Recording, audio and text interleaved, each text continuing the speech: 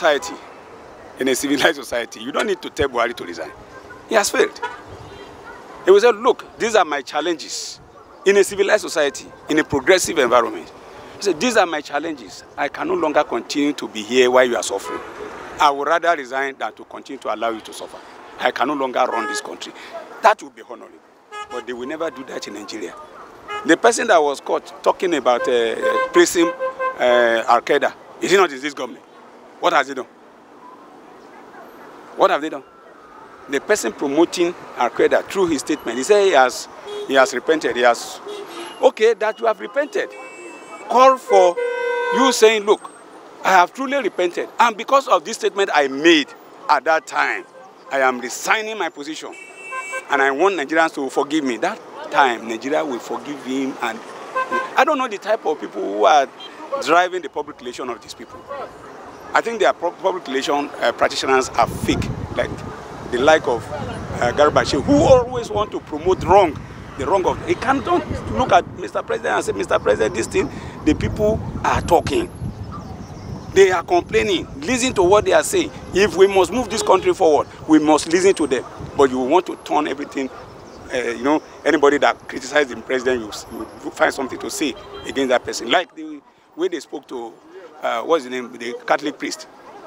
Yes, Mbaka supported supported Buhari, even at the time that he, as a priest, shouldn't have done so. He supported him. Now that Buhari is not doing well, he also went and said, no, I can no longer support you, you are not doing well. And somebody said, hey, it's because they didn't give him contract. What contract do you think a Catholic priest will need? What kind of money will he be looking for that he hasn't got? Are you getting what I'm saying? Simply because from Mbaka's response, simply because the man said, I only went to that place in order for me to give you people that I feel can solve your security problem. Now, that was turned into something negative, isn't it? Because they don't want this security problem solved. That is what I think as an ordinary citizen in this country. The government does not want the security solution. They didn't want any solution to these security challenges. Otherwise, why will you categorize somebody like Mbaka, who brought some expert to you and say, look at them, see what you can, how you can work with them to help you eliminate this problem. And you say, oh, you didn't talk otherwise. But because it's now against your government, you say, oh, it's because we didn't give him contract. It's childish. These are the kind of public relation propagandists that all of us fell into that took us to where we are today. Some of us said it in 2015. I said we are going to go backward. Are we not backward now? It's there for everybody to see. You know? It's very easy to dress what somebody has finished and say we have done it. Go to Jebba Road. When they came, they told us they have done Jebba Road. What they did in Jebba Road is not up to 500 meters. But they put that particular 500 meters in the public view. We have solved the problem along Jebba Mokwa Road. Go to that place. So, just giving you an example. They have done Kaduna Abuja rail. Were they the one that did it? Didn't you see it? Are we not there in Abuja? We saw when Jonathan drove the road in that train from Abuja to Kaduna and back. Is there anything remaining? The metro line, didn't you see it? When they were constructing that thing and it gave us hold up, was it not completed along Jai Road there? When it was completed, don't we see the building at the airport? So you now succeeded in putting grass. Then you say, we have done it. We have to wake up. I am not in support of bad governance in any form, whether PDP or APC. But the truth is this. This is the worst government ever. This person calling for his resignation will not solve the problem. Just that the way they changed the service chiefs, has it changed the problem? Have we recorded any success? No.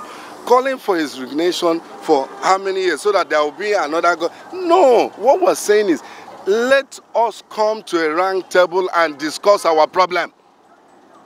Let somebody listen to me, listen to you, listen to each and every one of us. Igbo, Yoruba, Hausa, name them, we sit down. We don't have any other country to call Nigeria that is our own country. We sit down on a round table, sort the problems out. We know what the problems are. The Hausa knows what their problems are. The Fulani knows what their problems are. So other ethnic groups, they sit down and discuss and sort our problems. So calling for him to resign will not even solve any problem. It will not solve any problem. As a wise person, that's the wise thing to do. Let him sit down. Call his so-called ministers. Call his cabinet. Ministers, name them, sit down. What is the problem? Call traditional rulers. Call some clergymen. Sit down and you solve the problem.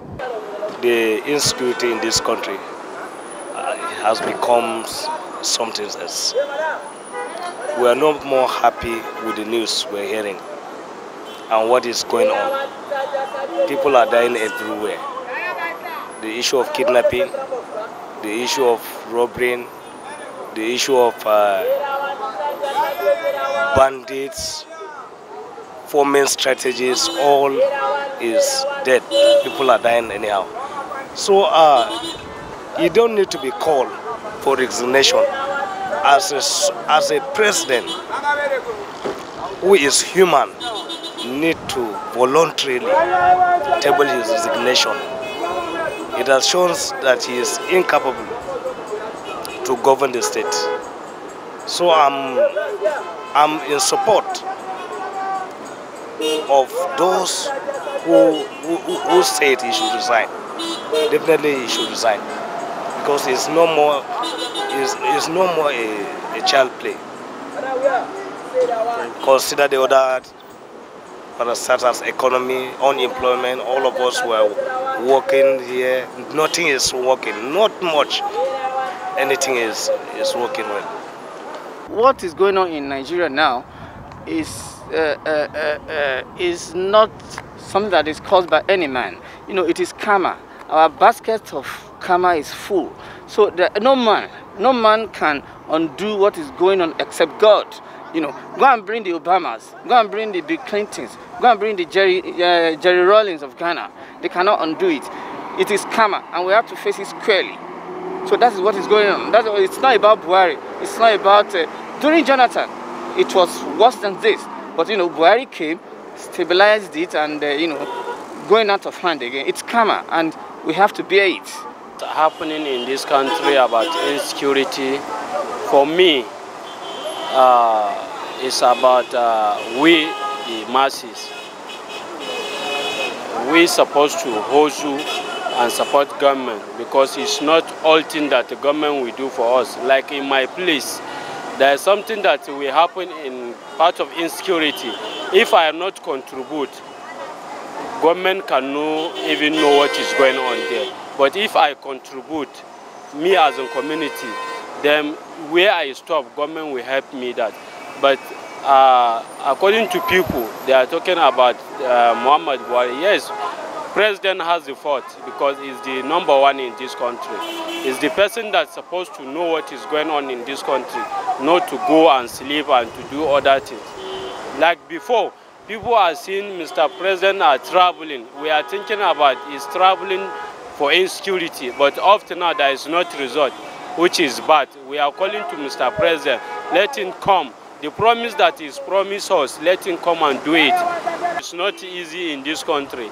If it's another country, impeachment is supposed to be done. But if you say impeachment in this country, it will not work. If we like or if we don't like, it will not work. That is the issue.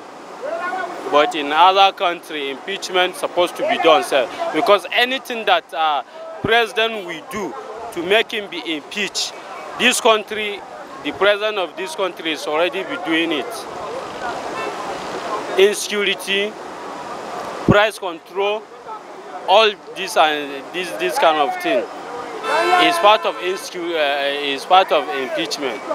Nigerian, I really felt so bad on what is going on now, because I feel that people are no longer secured due to what is going on. People doesn't go to farm like those days. They used to say go to Benue State to buy yam cheaper, buy food, but now even in Benue State they can't farm more as they used to do before.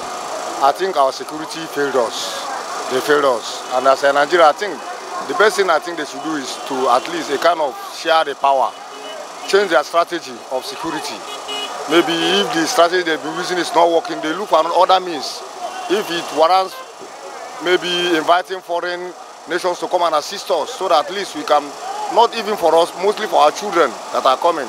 No, most of these are big men, most of their children are abroad, most of them are outside, they are not here. So they are not experiencing all this. My people say when it happens to a big man, people hear it, but when it happens to a common man, nobody hear about it. Look at what happened to those students. Up to now, they've not been almost 57 days. They are still there. Just for 100 million that one of government officials can even pay and make those work, because none of them is affected. So I think our government should change their strategy. They should look for another way to help us with masses. So that this is our country. We are not going to anywhere, and we can't run away from our country. But I think they are not doing us good. They are not doing us any good. Now, even himself, you know that he should have been resigned by himself, even Tete. Now he's only disgracing himself by making things worse and worse and worse. He should, on his own, he would have volunteered long ago to resign, even before the first tenure finished, because he really failed. He failed. It's not what we expected. We said change. Though people voted for change, not knowing whether it's because there are different changes. It can be changed from good to bad. It can be changed from bad to worst. But this one is from bad to worse. So I think he should even do it maybe tomorrow. He should resign immediately. Not even, he doesn't need to waste time because he has failed already. He failed.